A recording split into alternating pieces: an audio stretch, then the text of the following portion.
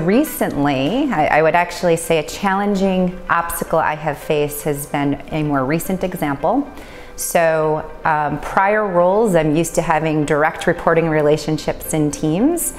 And in this new role, I have been put on an enterprise initiative that requires me to lead through others, a distributed network of people of, let's say, 40 across the globe to get this giant, massive project done.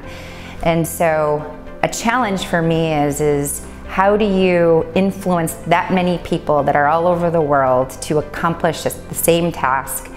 And it's not a little task, it's a huge initiative, and drive energy and excitement. And so, so far it's been pretty successful, but it's been a huge challenge. And I think the key to it is very early on, wrapping everybody around the same vision, having conversations about why it is so key and critical, because people need to be able to personalize that vision, and then being upfront about the amount of work it's going to take, and then also engaging those people in how do we go about getting the work done. So those have been proving out to be very successful, and we're pretty close to our go live. So.